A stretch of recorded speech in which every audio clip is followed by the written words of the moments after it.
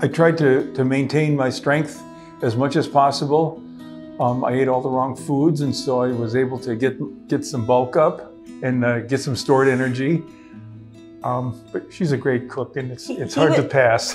But emotionally, I was excited because having the procedure advertised as a once and done, at the time I was almost 11 years into this journey, and to say, this is great, because if we can be done with chemo for an extended period of time, it's going to be such a relief, because I had a port put in and it had failed, or it failed shortly afterwards, didn't it? Failed afterwards. And so, you know, it was nice to consider the fact that I'm not going to have any kind of infusions for who knows how long. Yeah.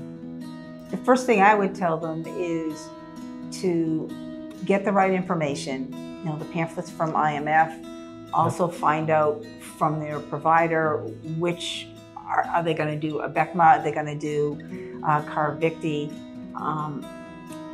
Find out what kind of bridging therapy that they may be put on. Let them know about some of the experiences that they'll have with either the CRS or with the neurotoxicity. And make sure that they talk, if they're part of a support group, to talk to somebody else who's gone through CAR-T, even if it's not the same treatment option that they're getting, so that they get the patient side of it. I think that's important. The patient perspective can really provide a lot of calming influence for somebody who's kind of on the fence about, do I really want to do this or do I not want to do this? Because we've been through it and it's been successful, and those 10 months of no chemo were almost like absolute heaven. I think another important thing for any myeloma patient to understand is no matter what treatment option you're on, your journey is very unique. And you may experience something different, but here's what the textbook says, and you could be at any different level of experience. And that's why I think it's important to talk to several patients actually who may have gone through this, because your experience could be different. The length of time, just like with a stem cell, where it may continue to be effective, could be very different.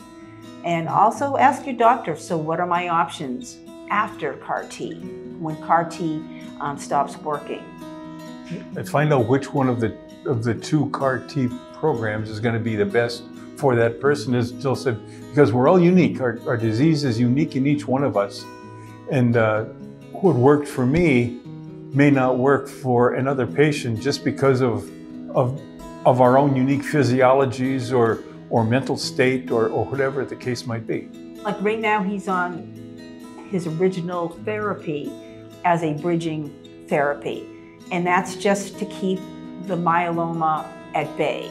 If you get a drop, he's a Kappa, if you get a drop in that free light chain, that's a bonus, which it has dropped a little bit, but he's still getting, you know, blood products that are boosting his blood factory, which seems to be struggling even after CAR-T. Bridging is to basically keep you healthy enough so the myeloma hasn't taken off, and so that you can have a successful CAR-T experience.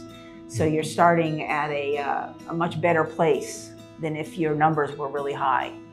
So trying to keep you, maintained and ready to go, because all of these processes take time. You have to get put on a list. You have to meet certain criteria before you can get these treatments.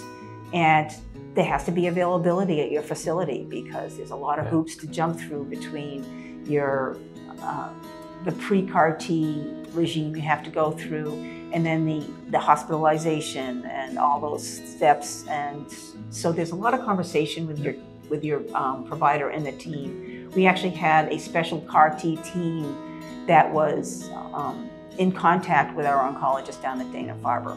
And you've got to be ready for it. Mentally, you've got to be ready for it. You've got to sign consent forms, say, yes, I'm willing to do this, I want to do this. And you've got to be able to have the time to go in and do it. So if you're still working, you may have to arrange for an extended leave period with your employer. And so things like that have to be taken into account as well. Because there's about, for a month after, well, actually it starts while you're in the hospital, right after you get your T cells back, you need to have 24/7 companionship, and that's in case you have any neurotoxicity. You're not allowed to drive or use any machinery for 60 days, for 2 months. So if you are actively working or you're in charge of taking care of kids, you know, depending on what your age is, you have to take all those things into account. And your immune system will be affected, so you have to keep that in mind, so that if you're active in your church, or again at your workplace, or some volunteer organization. I'm a retired teacher, but I still substitute, so I only substituted twice last year, just because I didn't want to bring anything home. Because my immune system is pretty well compromised, but fortunately I'm getting the blood products to help keep it in a fairly safe level.